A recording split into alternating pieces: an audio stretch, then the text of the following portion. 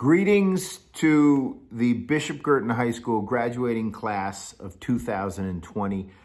This is Mike O'Malley here. I am a Bishop Guertin alumnus, and I graduated from Bishop Guertin in 1984. That's right, 36 years ago tonight, I graduated from BG. This is true. I'm going to show you a picture. That's me right there at BG.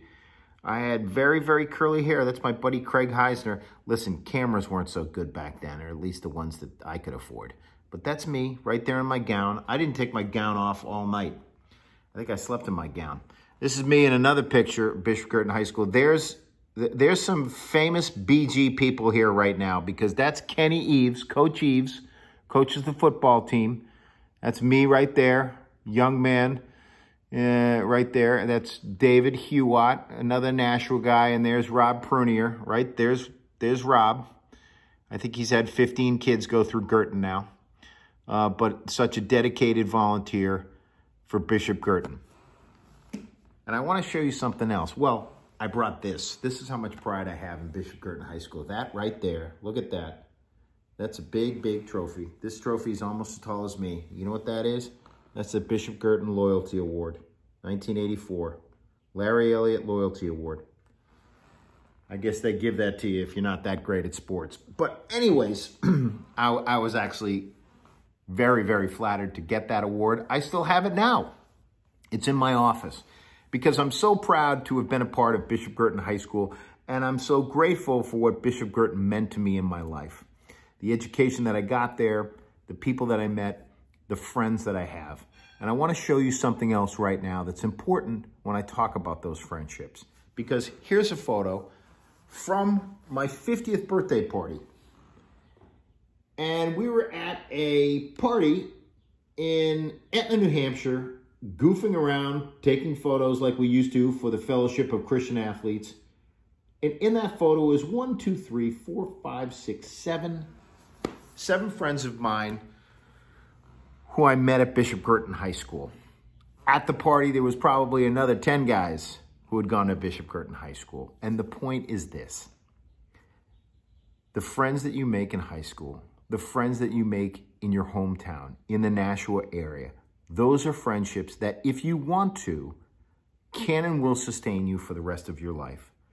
So though this experience was a drag the last couple months, not being able to finish up like you started, not being able to have some of the experiences that you wanted to have, those transitional moments, which I think are important.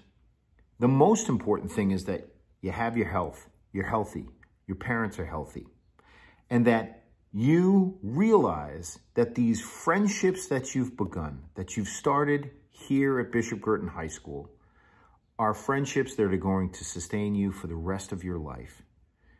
Remember, your friends are the family that you choose. And now, as you move into this new area of your life where you're an adult and you're going out into the world eventually, I want you to try to think about that. Think about making friends. Now, if you're one of those people who's just like, I can't wait to get out of here and I'm done with this town and I'm done with this school and I can't wait to, that's fine.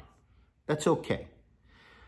But try to, in whatever endeavor that you go into, try to focus on connecting with people, loving people, being kind and thoughtful people who believes in friendship. Because I'm telling you, as you navigate your way through the world, as I have in the 36 years since I have left Bishop Guertin High School, I must say that the one thing that unites all people is love and friendship. There will be ups, there will be downs, there will be valleys, there will be peaks. But if you have great friends, if you have strong friendships, that is the thing that will make your life feel alive and will give you comfort and will give you ballast. Look it up. I learned it in English class at Bishop Guertin. Your life, your friendships will give your life ballast. It's a drag that this period of time, which would have been very festive, has now taken on the color of something a little quieter. But this is not something that's going to continue. You're going to get out of this. We're all going to get out of this. And hopefully we're going to have our health intact. But just remember, this is a momentous occasion. Just because you're not hanging all around doesn't mean that it is still not a momentous occasion that deserves to be toasted and deserves to be noted and deserves to be applauded.